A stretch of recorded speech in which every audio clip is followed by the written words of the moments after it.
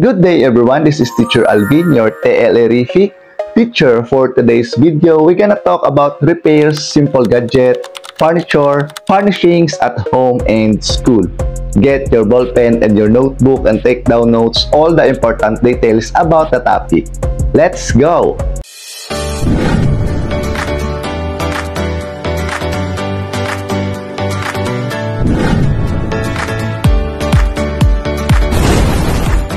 Repair simple gadgets, furniture, furnishings at homes and school. Most essential learning competency. Discuss the principles of 5S. Sorting or Seiri, straightening or Seiton, systematic cleaning, Seiso, standardizing, Seiketsu, service sustaining, Shitsuke. Learning resources, life skills through TLE 6, page 170 to 178.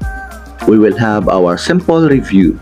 This part of a project plan tells you follow the instruction so that you can make a project.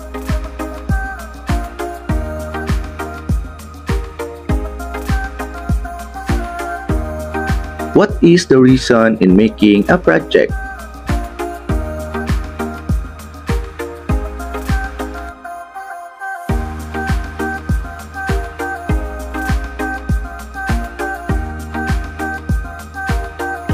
Write the possible causes of the damage on chair in the illustration below.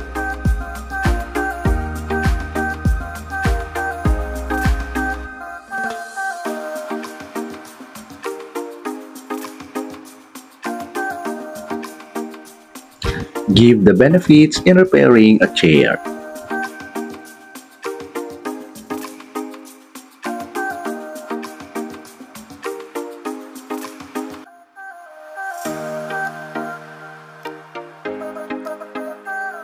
Five S concept. The following are the ways by which the principles of 5S are applied in the workplace. First S is sort. This involves distinguishing things or items in your work area and eliminating the unnecessary items. Items that are to be eliminated can be identified. This is called red tagging. Items that have red tags are evaluated whether this will be for disposal or recycling. Next, we have the straighten or set in order. Concern the use of efficient and effective storage methods to arrange items in your work area. It may be done once the sorting is achieved. Next, we have shine or systematic cleaning. Once the clutter has been arranged and organized, you must fully clean your area. Thus, it is very important to clean every now and then to maintain order in your work area. Next, we have standardize. Once the first three steps completed, you may now standardize the method or procedure used. You may create visual cues such as signs, checklists that you need to making sure to successfully implement the cleaning of your work area. And lastly, we have the sustain.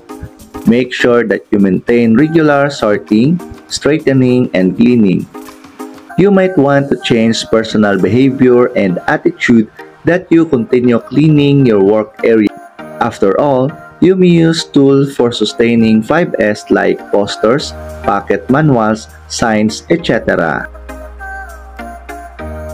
True or false? Write true if the statement is correct, and false if the statement is incorrect. Sorting is same as red tagging of an item. Straightening concerns the most efficient and effective storage methods arrangement. It is important to clean the area every now and then to maintain order in your work area. Standardization is not important in 5S. It is not important to have regular sorting, straightening, and cleaning. Waste management is a serious matter that needs serious attention and active participation of every individual. Effective waste management helps address many environmental issues and also opens opportunities for earning additional income. The principle of 5S can be applied to facilitate waste management efforts at home, in school, and in the community. Materials no longer in use can be sold to recycling plants for extra income. Task 1. List 5 examples of materials to be recycled.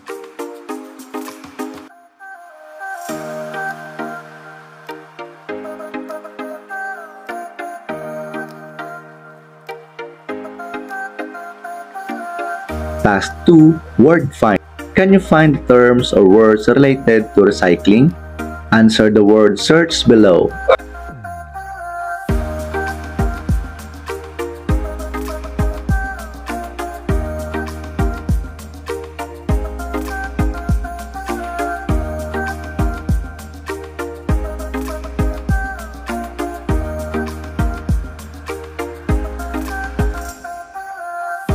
How much have you learned? Write on your notebook the 5S concepts.